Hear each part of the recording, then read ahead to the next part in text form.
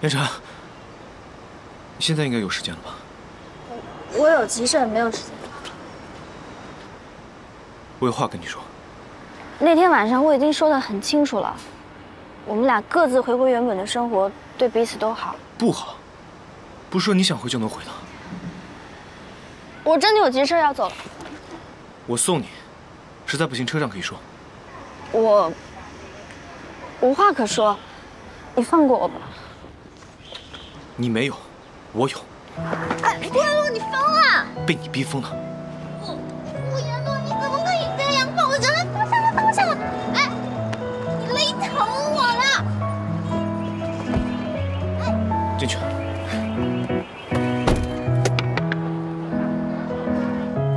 放我出去！怎么开呀？顾元洛，你！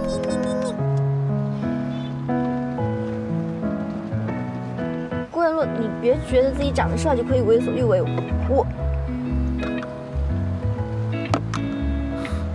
安全带你自己系。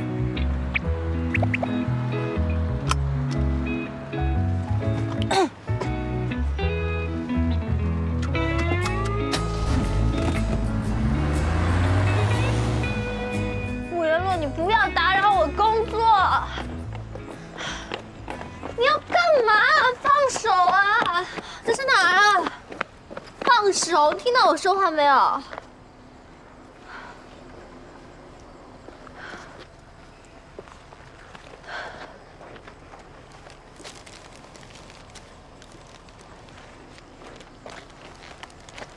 顾元洛，叶芷涵，这几天我认真的反思了一下，我之前对你太生硬了，我以后会注意的。其实我们可以换一种身份，换一种方式重新相处。你也别把我当雇主，就当成普通男生。现在只是一个男生在问你，叶芷涵，你喜欢我吗？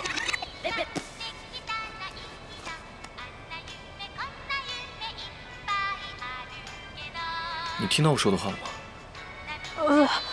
对不起，我设置了一个专门的铃声，很重要的电话。喂。哦，是叶芷涵家属吗？啊。麻烦尽快过来一下，叶芷涵体征有回升，刚才手动了一下，有苏醒前兆，医生给她正在做全面检查。太好了，我马上到。对不起，我真的有急事儿，我先走了。叶芷涵。对不起，真的要走了。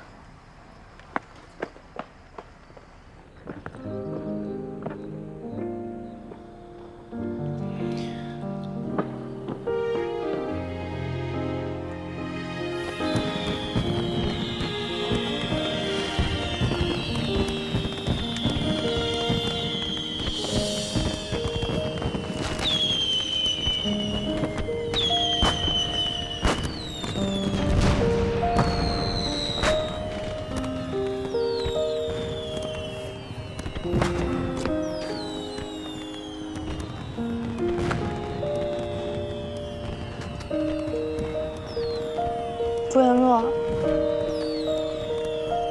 我喜欢你，我真的很喜欢很喜欢。但是，对不起，我不是你想象中的叶芷涵。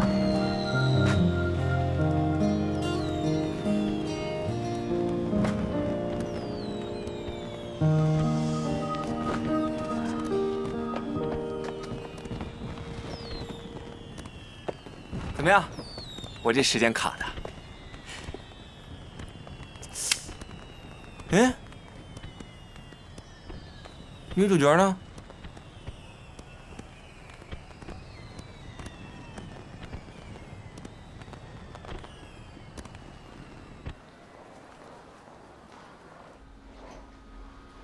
怎么样，医生？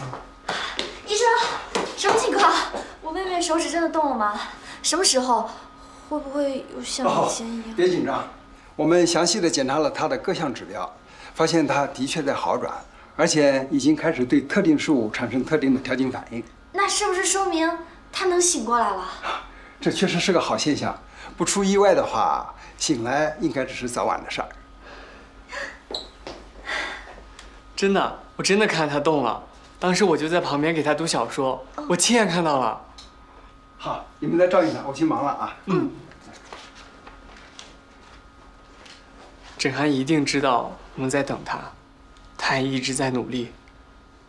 是啊，枕涵他一定知道，所以姐姐做的是对的吧？什么？没什么，我是说，希望枕涵早日醒来，恢复到原本的生活。